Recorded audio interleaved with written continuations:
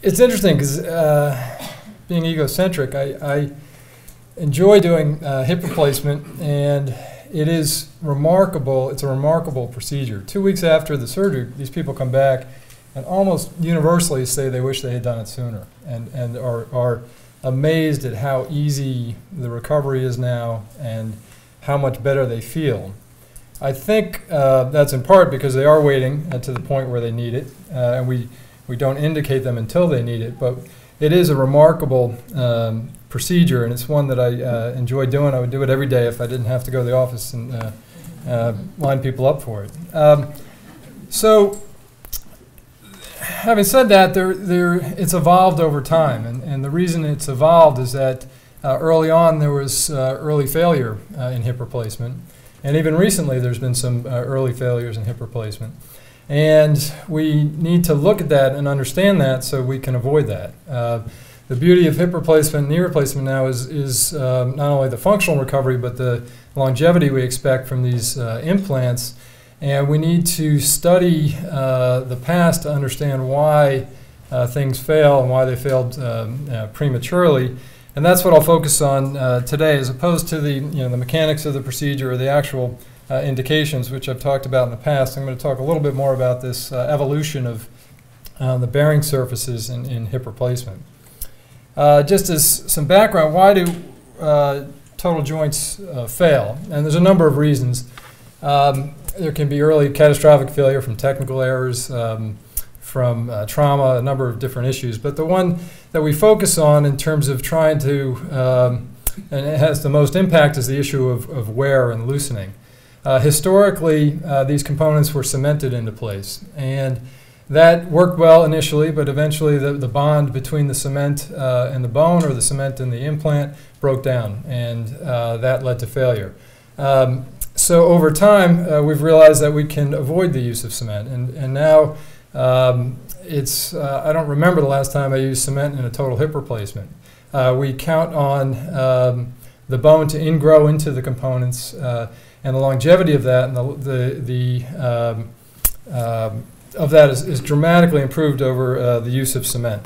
So that's one area where we've made a lot of progress, and that's something that most of us who do a lot of joint replacement now really focus on, these implants that are not, or cement is not necessary. The second issue that we discovered that why things were failing before we hoped is this concept of osteolysis. And it's kind of a fancy word, and what it means is the eroding away or of the bone, and that's usually in response to wear particles. So all hip replacements, no matter what surface they are, generate wear particles in the body. Whenever you have two surfaces rubbing together, you're going to create debris and wear, and that's understood, and the body is miraculous in that it can deal with that generally, but once it gets to a certain point, the wear particles can generate responses that can be harmful to the surrounding structures. So what happened historically is that polyethylene was really the primary socket surface that we used, and over time the polyethylene would break down, the small wear particles would be there in the body, and then the body tried to deal with these particles, usually by having some kind of inflammatory response to them. That inflammatory response generated some enzymes and things that would wear away the bone and loosen the implants. And so it's this response is what we're concerned about. So the efforts have been directed at decreasing the number of particles, or the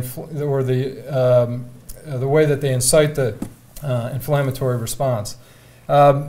One dramatic shift in that has been in the change in the polyethylene over time. They found, when they studied this very closely, that in certain sterilization processes of getting this polyethylene ready for the body, it tended to weaken the bonds in the polyethylene that led to an increase in the volume of wear in these particles in the body. And so they've changed the process of sterilization now to generate these links between the monomers in the polyethylene, and that's dramatically dropped the amount of wear debris over time in patients. More recently, there's been some concerns and some catastrophic failures in hip replacement, a lot of which has to do with some metal-on-metal couplings. I'll get into more detail. There's also been some issues involving ceramics with these squeaking hips. And this has generated just an enormous amount of litigation and problems for patients, problems for doctors, the manufacturers of these implants. As a matter of fact, if you Google metal-on-metal hips, you will get nothing scientific. You will get an incredible number of lawyers looking for fodder for lawsuits. So I did that the other day just to get a sense of what information is out there, and you cannot get any real scientific information easily if you Google metal-on-metal hips. You get referred to many, many different law firms. So the problem is wear and loosening. These components, once they get loose, and you can picture if your replaced hip starts rattling around in the bone, it's not going to work well. In addition to loosening, you can get these other responses around the bone and around the hips. There's something called pseudotumors that have been diagnosed. And that's kind of a strange name for when you get a hip replacement. How do you get a pseudotumor?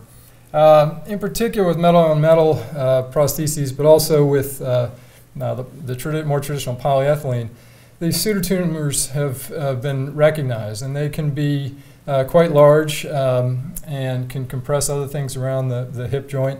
We don't fully understand the formation of these bodies. There's some inflammatory component to it. There's a possible lymphocytic component to it, a vasculitis type component to it. But the bottom line is that we're creating, or the debris is creating this reaction, and the body, I think, in a sense, is trying to wall off this reaction, and you get this mass around the hip. I've operated on one of these that was truly enormous. I mean, it had kind of, a pseudotumor had formed to the inside part of this patient's thigh, and I would say is almost the size of like a half a basketball. It sort of generated into this area. And when I went and started pulling stuff out of there, you don't recognize what all this debris that's coming out. We took some pictures just because it was interesting, but just the relief from removing this pseudotumor from the patient's thigh was dramatic, because you can imagine the compressive effects that these soft tissue meshes can have on the surrounding tissue. The other issue that we don't have a real grasp on yet is the importance of when this material gets into the blood and what this means. So in hip replacement, all hip replacements contain some metal, and there's some metal debris generated in hip replacement, and some of this gets into the serum, and it can be measured. And we don't fully understand the importance of that yet. Does that have an impact on a patient's health, a dramatic impact?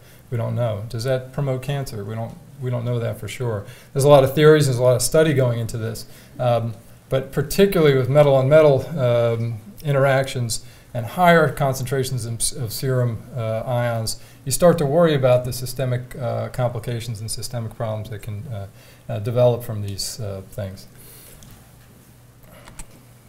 So everyone's scared. What does this mean? You get these debris particles, and they're going and creating these pseudotumors and this ions in the blood. What do we do to try to prevent this? So it started kind of an arms race among the manufacturers to come up with a better surface, a better connection between the ball and the socket. And there's been a number of different surfaces created. There's metal on polyethylene, and I mentioned the newer polyethylene that we use. There's been the use of ceramics, and ceramic both in terms of coupling it with polyethylene or coupling it with a ceramic surface, on what we call a hard bearing. And that sounds strange when you think of ceramics. I think of my grandmother's china, and that seems like a fragile substance. But the reality is, I have some of these balls here. It's a very hard surface, and it's a very polished surface, and it's a very low friction surface. And so theoretically, you would think that that's could work well, because it's when you look at the surface characteristics of ceramics, that seems ideal for hip replacement.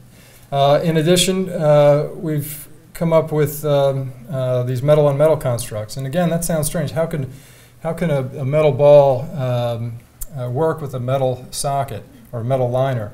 And they're very, very highly polished, and the body creates a lubricant or fluid film between these surfaces.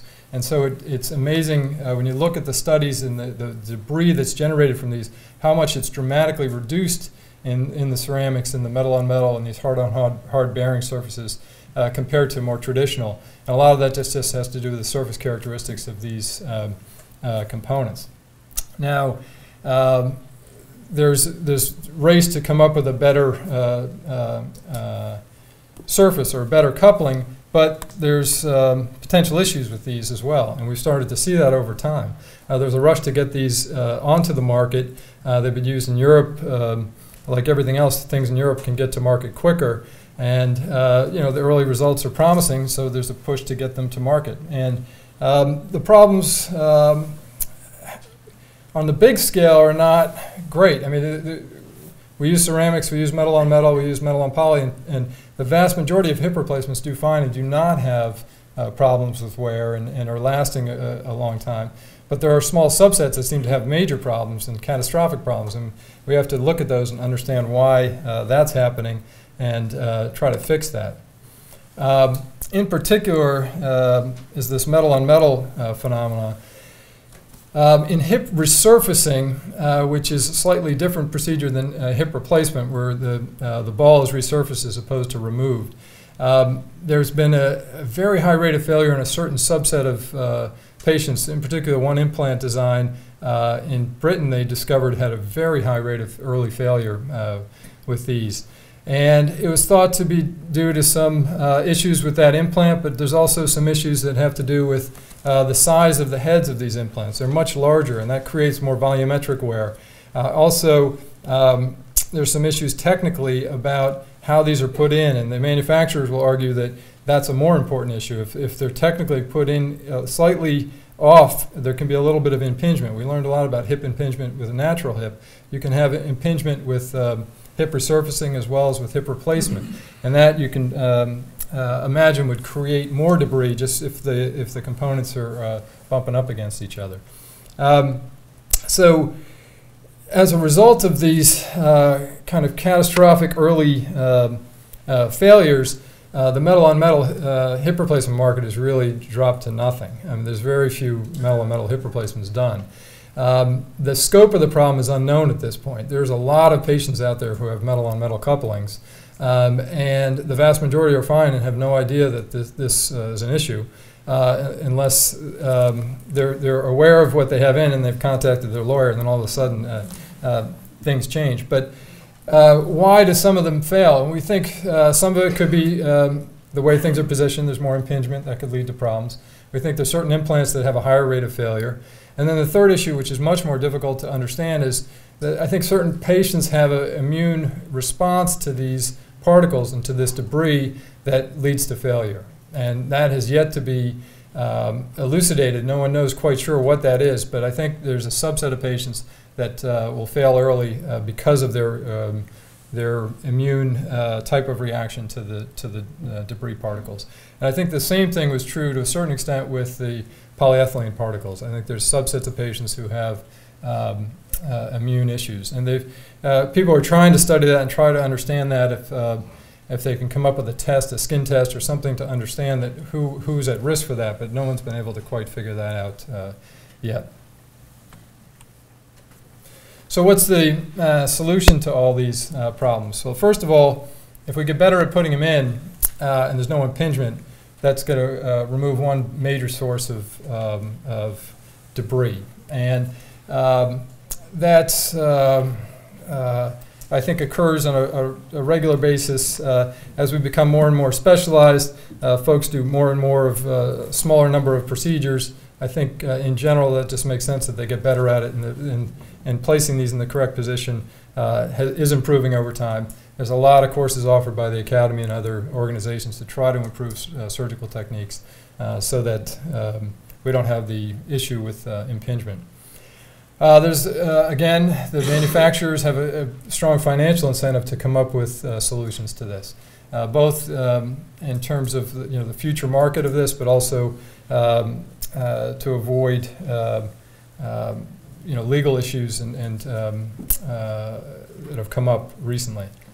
And then what we do as physicians is for patients who have hip replacement, and it's very important to monitor them over time. There's sort of this feeling that the hip feels great, I don't need to see my doctor, there's no reason to follow up with a hip replacement over time. But that's really not true. Even though the hip is doing well, you can catch things early with a clinical exam or radiograph. The patient may be totally asymptomatic, but if you notice that something seems to be wearing thin, one thing about hip replacement is very easy to look at is that the femoral head is concentrically placed within the socket just by the nature of the design of these implants.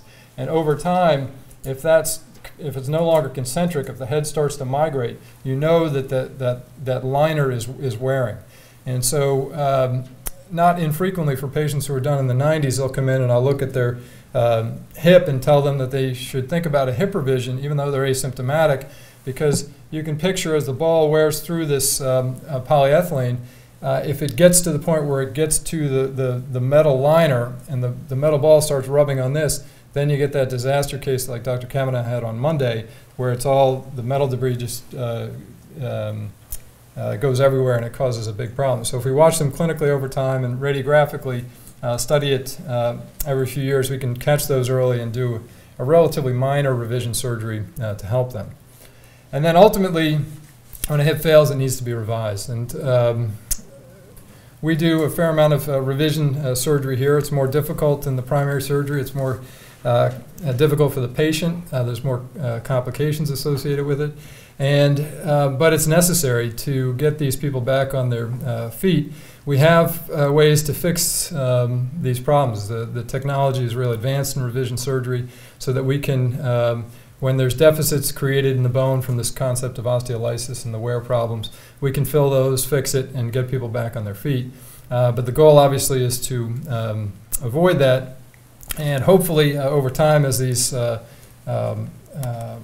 materials improve, we won't have this issue with wear. So in summary, hip replacement's a wonderful operation.